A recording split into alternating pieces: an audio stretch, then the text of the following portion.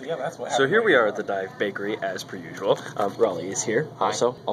I just went to change out my laundry, and it turns out that leaving Raleigh unsupervised yields some very interesting things. He wrote a letter to the napkin on the napkin. It is as follows, if Raleigh would be so kind as to read it aloud when I turn the camera up on his face. Dear Napkin, it has now been 5 minutes since my dear friend Jim has left me sitting at the dive. It is a chilly day, and I'm a little worried that he may have been frozen to death.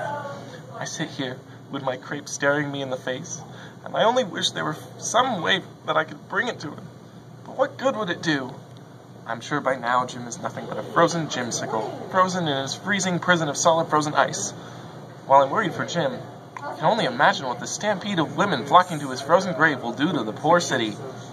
No, that can't happen. I'm going to eat this crepe and go out and rescue him before he's lost forever. Remember me as I was, Napkin, not as the Rollo sickle I'm about to become. With love and manliness, Raleigh.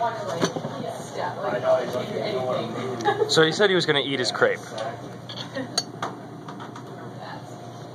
That crepe looks relatively uneven. And now I just have the ones come in the middle of the night and hop into bed with them. Oh, yeah. Working on it.